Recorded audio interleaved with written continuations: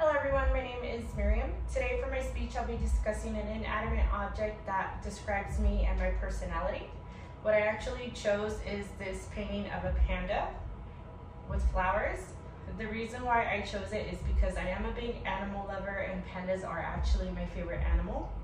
They're my favorite animal because I love that they do what they want when they want. They also live a life that I would love to live if I was an animal.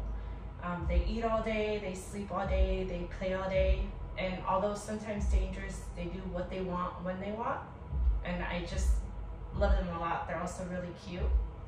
Another reason why I love this painting is because it has some of my favorite things, which are flowers, as well as the colors of my favorite season, which is fall.